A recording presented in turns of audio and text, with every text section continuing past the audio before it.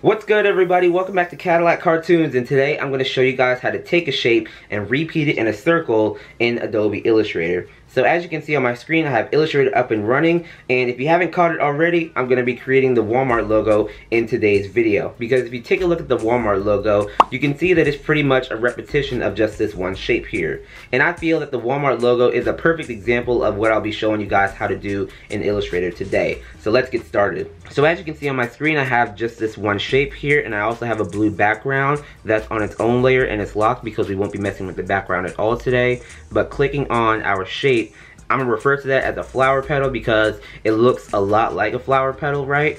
But in the Walmart logo, it's supposed to be a spark. So just a little heads up. But clicking on that shape here, I'm gonna go to Objects, and then I'm gonna go all the way down to where it says Repeat. And then we have options for radial repeat, grid repeat, and mirror repeat. So since we want this shape to be repeated in a circle, I'm gonna click on radial repeat. So I'm gonna click on that. And you can now see that Illustrator took our initial shape and made a circle out of it, right? And made a perfect circle out of it too. And speaking of circle, Illustrator also gave us like a little circle guide inside of this little group of shapes here, right? So I can take this little slider on our circle here, and I can kind of expand the spacing of each of our shapes here like this, right?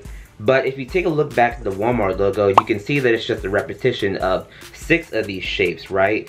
But in my document, I have a repetition of 8 of those shapes. So I just want to get rid of 2 of them, right?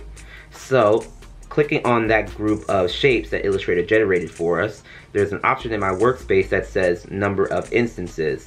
That's Illustrator telling us how many shapes do we want repeated in a circle, right? So right now it's set to 8. I can tell you that without counting because number 8 is right there. So I'm gonna change that number 8 to the number 6. So put in the number 6. And now you can see that we have a very similar looking Walmart logo. But let's say we also want to take these shapes and move them closer together, right? So what I can do is take this little slider on our circle here and just simply move those in closer like so. But what if I also want some of these shapes to be cut off from our circle, right? So there's actually another slider on here that looks like it's been broken in half. See? So I'm going to take this one slider right here and I'm going to move that along our circle, and if I zoom in here you can see that it created a dotted path for us, and that's going to tell Illustrator that we want this region of our circle to not have repeated shapes on it.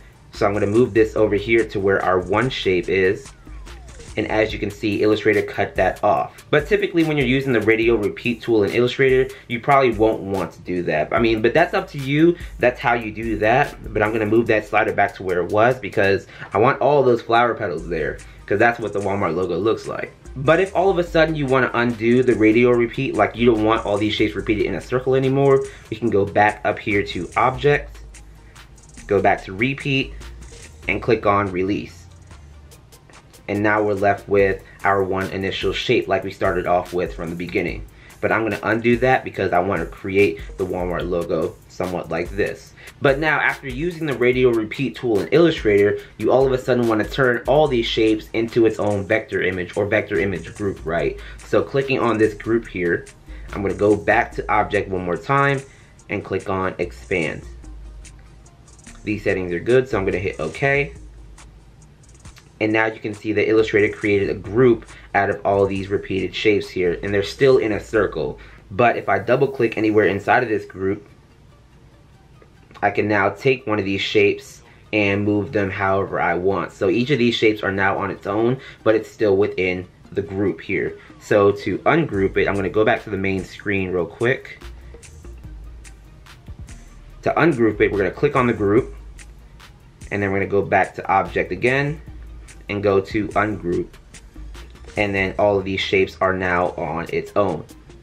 But yeah, that is how you do it. That is how you create the Walmart logo, and that's how you repeat shapes in Adobe Illustrator. So if you liked the video or if you found it useful, give it a like and a comment, subscribe if you haven't, and tap the notification bell so you never miss an upload. And I'll see you in my next video.